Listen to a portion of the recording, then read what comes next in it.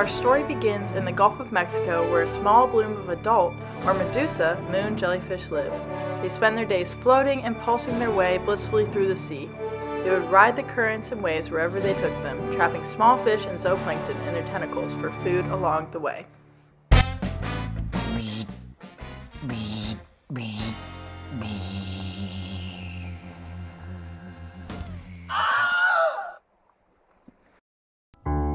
After drifting and eating to their heart's content, the moon jellies decided it was time to reproduce. The jellies let out clouds of eggs which developed into planula. These small, squishy-looking sacs sunk to the bottom, where they stuck to the ground and became little polyps on the sea floor.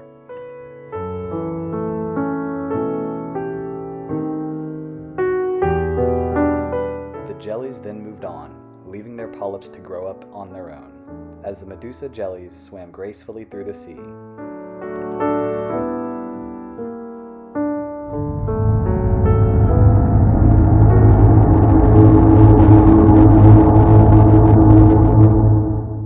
But something happened.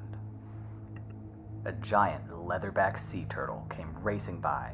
Unfortunately for the jellies, leatherbacks are one of their only natural predators.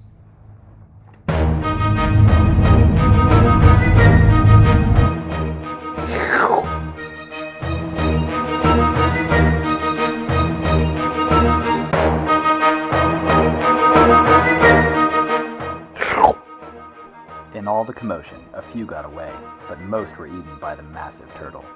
Having eaten its fill, the leatherback moved on to find more jellies or sea squirts to chow down on.